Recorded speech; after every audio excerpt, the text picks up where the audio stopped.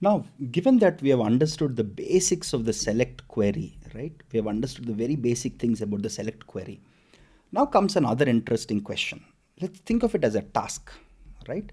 So when we ran the select queries in the previous video, we got a flood of results, right? Because there are 388K or so movies present, right? We got all of them printed one after the other. That's almost impossible for anyone to go through. Now imagine if you're building an app, right? Imagine if you're building an app or a website, right? Where we want a system where you have the first page, let's say this is your app or website. Let's assume this is your first page. Your first page, let's assume, has data about some 20 movies, right? Your first page has some data about 20 movies. Then you have a next button here. Let's assume you have a next button. This is first page here. This is second page, third page, so on. Let's assume on each page we have 20 information about 20 movies. Okay. Somebody can click the next, then you'll get data about next 20 movies, right? Again, next 20 movies, and so on and so forth, right? Makes sense, right? Imagine if you have an app on your smartphone, right? You'll have some 20 movies information here printed, and then there will be a next button, okay, or a button like this. You just click on this, it goes to next 20. Now here, what do you need? Here you need to obtain data of only the first 20 movies. The data of only the first 20 movies, right? To fill the first screen. Then to fill the second screen, you need data about the next 20 movies, right? So screen one will have data about the first 20 movies. Screen 2 or page 2 here, right, will have data about the next 20 movies. Screen 3 or page 3 will have information about the next 20 movies. And so on and so forth, right? Makes a lot of sense, isn't it? This is how web apps or websites are designed. Now, can SQL help us do this? Because there is no point for me to run the select query and get 388K results every time, right? And most people may not even care about all the 388,000 results. They may only see the first 2 or 3 pages. So why bother about obtaining all of this data, which is time consuming, which is data intensive, right? So here comes a very useful trick. Let's go and learn the trick. That trick is called the limit keyword. Okay, so let's go here. So the trick is called the limit keyword here. Here I can say select whatever columns I want. These are all the columns that I want from the table, right? This is my table name, right? These are my column names. This is again a select query. For the same select query, I can add no more keywords. I can say limit. Limit is a keyword here, and these are the number of results I want. So when I run this query, this will result in the first 20 rows.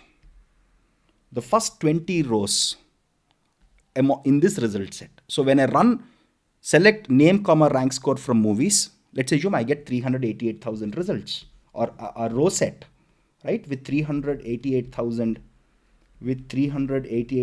rows. The moment I say limit 20, this basically says the number of rows that you should limit to. It will only take the first 20 rows. It will only take the first 20 rows. It will only take the first 20 rows and generate a new result set and return that. Okay, that's what this is. Again, we all know the select column names from table.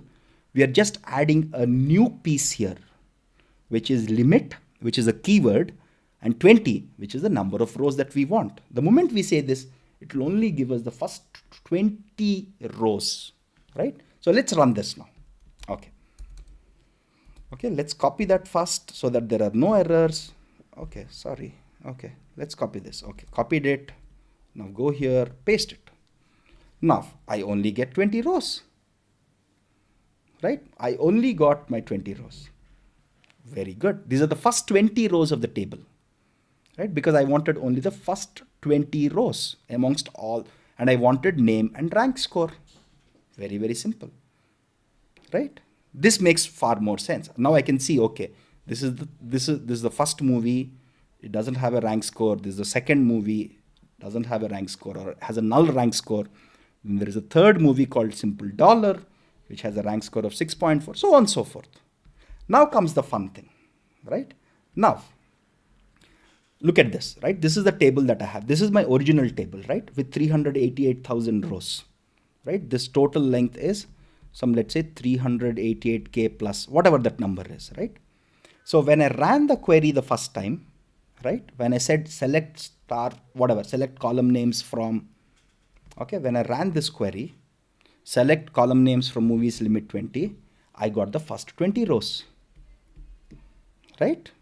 Now comes the fun part. If I want the next 20 rows, remember we had this page structure that we talked about for the website, right? So I got my first 20. If I want the next 20, what do I do? Right? After I got the next 20, if I want again the next 20, the third 20, this will be my page 1, this will be my page 2 in the web app or the mobile app, this will be page 3 and so on and so forth, right? If I want the next 20 rows, what do I do? It's very simple. There is a command. There is a very interesting command. Okay. So here I'll explain that, right? I'm saying select the column names from the table name, limit 20. We have seen this, right? Limit is again a keyword. I'm saying 20. There is another keyword called offset, right? What offset does is this. If I want, so let's assume this whole query is as is. Same thing till here. It's the same thing till here. I'm just adding one more component here, which is offset 40. So when I say select whatever column names from movies, limit 20, offset 20, let's say. So to get the next 20 rows, see, to get the first 20 rows, I have to say select whatever column names I wanted, right? Whatever column names I wanted from the table name, right? Limit 20. Here, I'll have the same thing, but I'll say offset 20. When I say offset 20, what it means is it says ignore the first 20, offset it by 20, and then start the count, right? So this whole thing will be present here also. This whole thing is present here. If you look here, right, the same thing is there. I'm just adding an offset. When I add an offset, what it means, offset basically means, but okay, offset it by this much. Ignore the first 20, print the next 20 for me. If I say again, offset, same thing, everything same. If I set offset 40, if I say offset 40, what it means is that ignore the first 40 and print the next 20. Right? That's what it means. So offset basically says how many rows from the start to ignore. Right? And that's all offset does. Very, very simple. Nothing very fancy here. Right? So now we got, okay, let's look here. Okay, I said offset 40. Now let's say offset 20.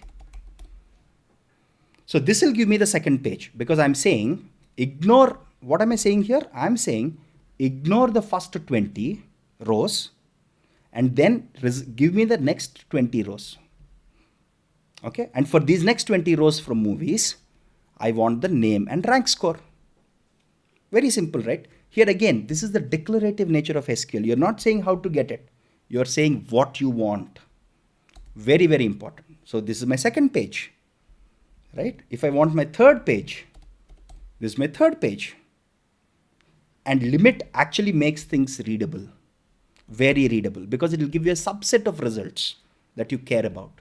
So limit and offset are two very, very useful keywords that are used a lot when you have this, when you want only the top 20 results or you want a subset of results with some offset.